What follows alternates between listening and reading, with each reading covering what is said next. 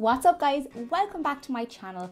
Traditional classic recipes are some of my absolute favourite to share. You are going to love this throwback to a classic rice pudding. If this recipe brings back all of those wonderful childhood memories, then please don't forget to give the video a big thumbs up, and also don't forget to hit subscribe so that you don't miss any more of my future videos. Now let's get into the recipe.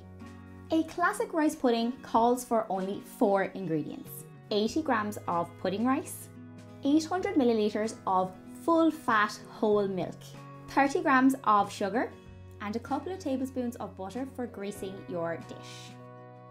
So first thing we're going to do is really simply grease our dish. I am just using a standard Pyrex dish for this. It doesn't matter the shape, just make sure that it is large enough to hold your 800 milliliters of milk.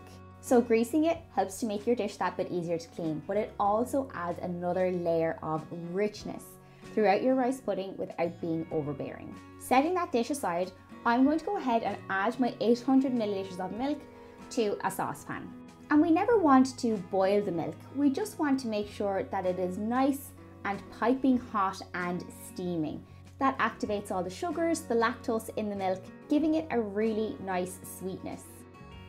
So as I mentioned, the rice that I'm using for this recipe is pudding rice, which is widely available in supermarkets nowadays.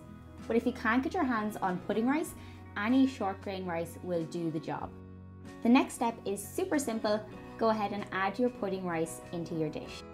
Over top of that, I'm going to add 2 tablespoons of sugar, and following that, our lovely piping hot but not boiling milk. Give it a really good stir to make sure that none of that pudding rice is stuck to the base of the dish and that sugar has a chance to dissolve into the milk. Now I know this looks like an awful lot of liquid to be adding to such a small amount of rice, but trust me, and we will end up with that perfectly balanced rice pudding. This is going into the oven at 140 degrees Celsius fan, firstly for 30 minutes. After that 30 minutes, you'll see that lovely skin starting to form. Exactly what we want to see. But at this stage, we want to make sure that none of our rice is stuck to the bottom, is not coagulated, so we're going to give it a good mix through. And once everything is mixed up, I am going to put this back in the oven for a further burst of 30 minutes, stirring again, and followed by a third burst of 1 hour to 1.5 hours, depending on your oven. So you can see it really is a long, slow bake, but it is worth the wait.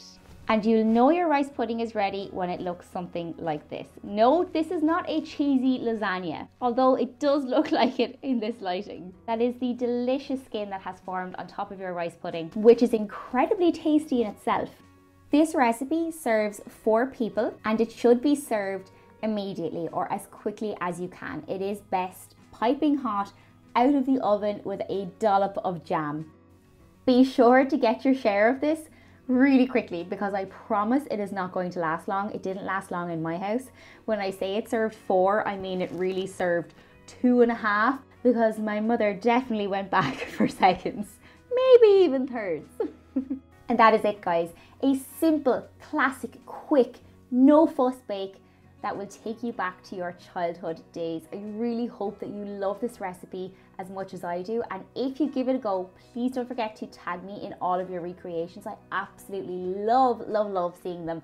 I am super interested to know what your personal variations are on this recipe, so leave them in the description box below. But before you go, please don't forget to give this video a big thumbs up. Don't forget to hit subscribe and turn on your notification bell so that you get notified the next time I post a video. Thank you so much for watching, and I'm looking forward to seeing you back on my channel really soon. Bye!